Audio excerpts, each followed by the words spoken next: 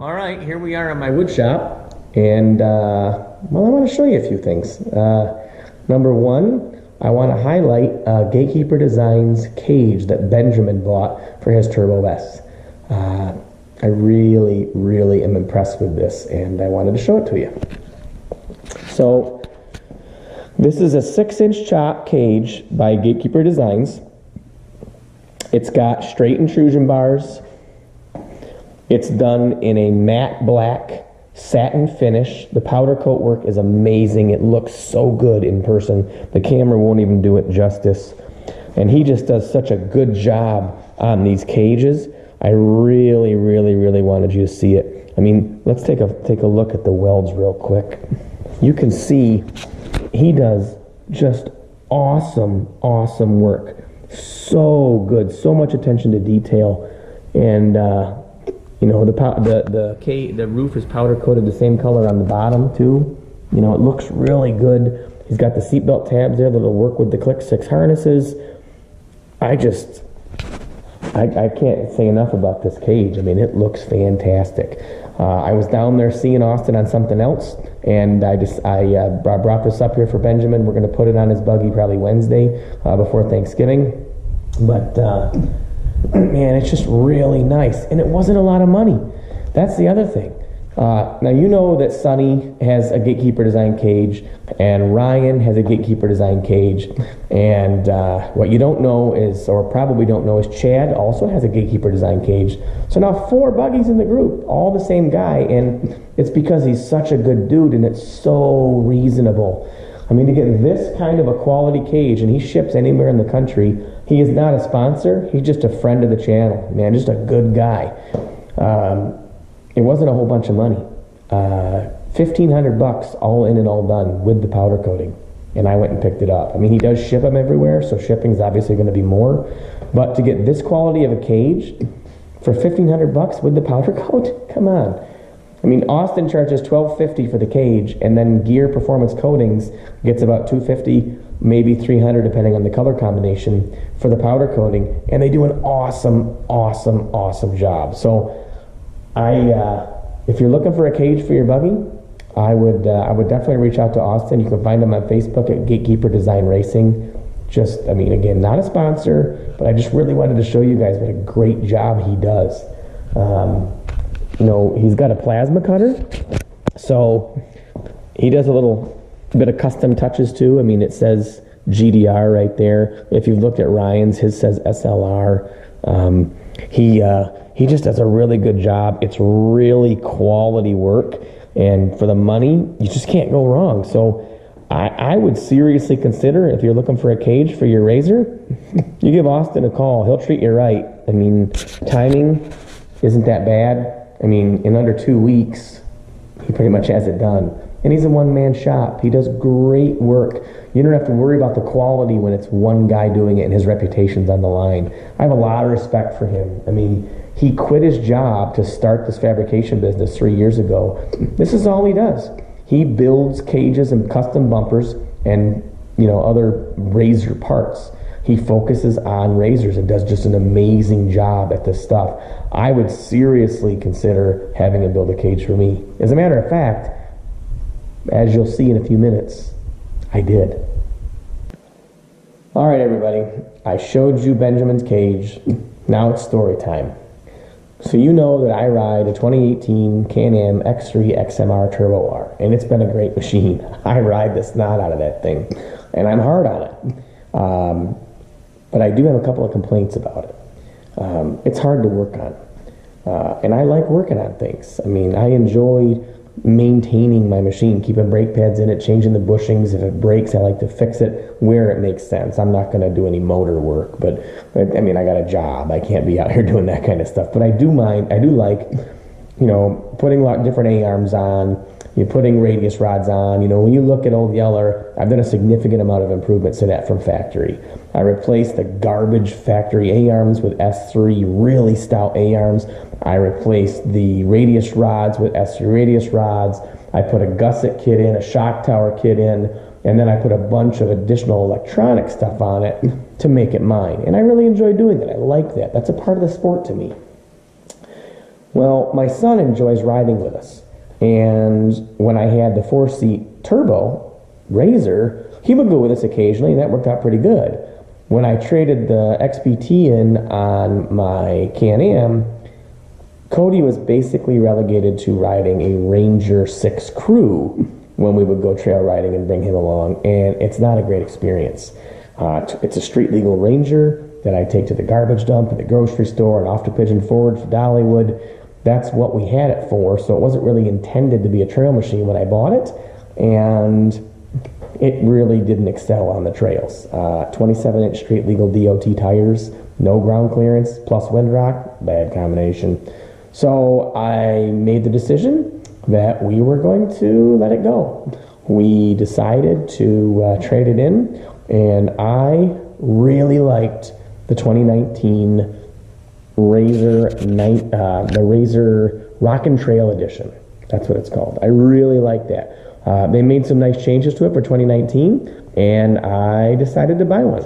So I'm back in the RZR Club. I like the 2019 Rockin' Trail because it's got the lighted fangs, because they added lower doors, because it has the new dash and the new gauge clusters. They really did a lot to improve the overall look of it. Already has the harnesses that Ruth and I like, as far as Click 6 harnesses and things like that. So 2 weeks ago, I loaded the Ranger into the trailer, grabbed the title out of the safe, and headed down to Athens, Tennessee to Ritchie Power Sports to see my buddy Tim McNutt. And I bought, I bought a Turbo S. How did that happen? How did I get from Rockin' Trail to Turbo S? How did I get from secondary machine that my son's going to ride to a new primary machine that I'm going to ride? Couple of things. Thing number one, I walked in the showroom, they had a red one, and I noticed they made some changes. They started including lower doors, which is, I've always thought it was ludicrous that Polaris didn't include the lower doors on a $20,000+ machine. They updated Ride Command, and the item that really sold me, believe it or not, they include arched radius rods from the friggin' factory. Are you kidding me? I don't have to upgrade that yet. Down the road, if I need new ones, I can do it, but I don't have to right away. Yeah. Long story short, when Tim got done, it was a little more than $3,000 more than the 2019 Rockin' Trail, and I had a Turbo S. Yeah, I mean, I was going to do that math all day long. So I'm walking around the showroom with Tim, and they've got the red one there. And I'm like, Sonny's got a red one. I really don't like red, but it's here. And Tim said, well, I have a blue one. I'm like, sold. We walked right out back. It was inside its crate still. So I went to the bank. I got some cash. By the time I got back, they had completely assembled this, and I was off to the races. So I got home and immediately called Austin. I said, hey, dude, I've got to have a new cage. So he actually created this cage for me. It's exactly like Benjamin's with a couple of minor changes. And again, I want to highlight, again, it's just great work. Here's some of the things he did for me. He used that plasma cutter to put SLR in that corner there instead of GDR. He also created some nice curved intrusion bars for me. So when we look at Benjamin's intrusion bars, you can see that they're straight. I wanted to be a little bit different. Chad has some too. And Ryan and Sonny do not have intrusion bars. Theirs are just wide open. So I went with these curved ones. And then I asked him if they could match the blue on the RZR, and gear performance coating. Wow. Just wow. Perfect match on this machine. Just absolutely perfect. He did the beadlock rings for me as well, so I'm going to have a full matching set of wheels and tires on it as well. And I also had Austin make another change besides mounting my light bars, which he mounted my chase light and mounted my front light bar. They look really great.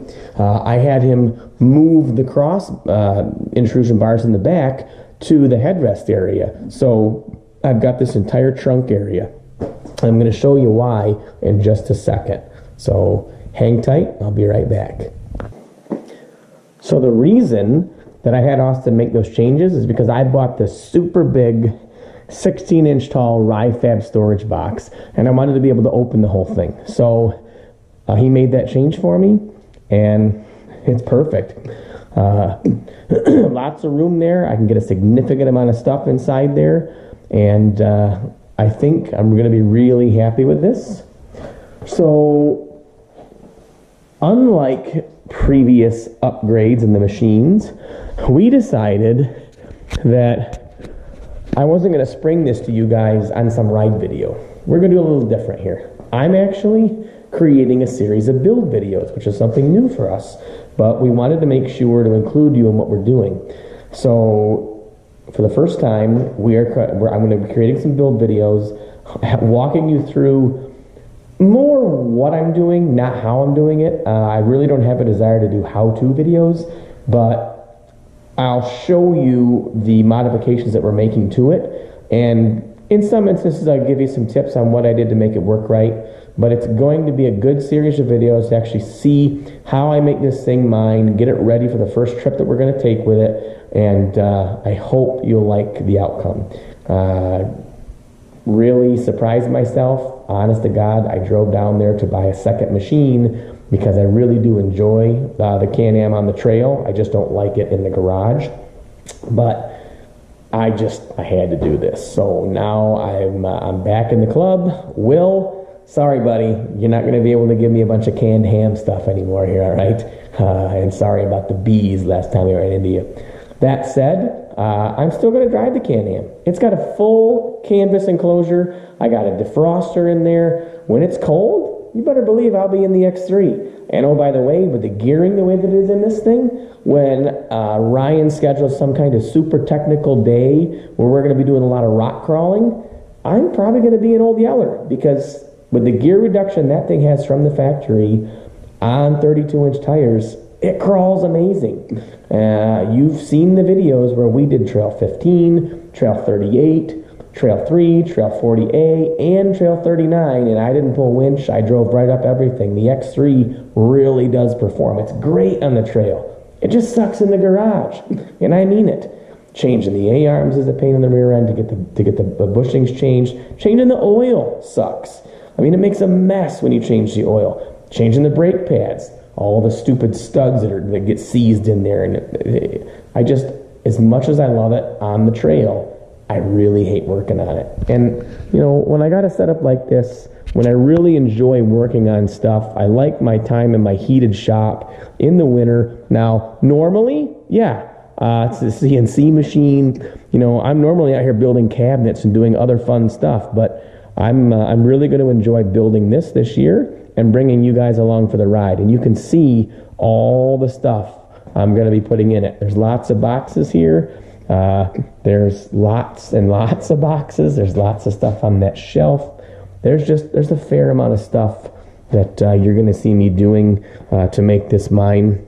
And I'm glad to do it with you. I hope you enjoy the videos and stay tuned. But first and foremost, if you've got a RZR and you want a custom cage, Austin doesn't sponsor us. He's just a good dude. Seriously, look up Gatekeeper Design Racing on Facebook. Chat with him. For the money, you can't beat his cages. They look so good. And with a guy like Gear Performance doing color match work like that, I don't know why you go anywhere else. I mean, why buy a cage that's going to ship to you in pieces? You got to find somebody who can do welding and then have it powder coated, when instead you could have somebody who welds like this actually build it for you and then have the perfect coloring put on it. And for $1,500, I mean, $1,500? Come on. Do yourself a favor. Talk to Austin. Talk to the guys over at Gear.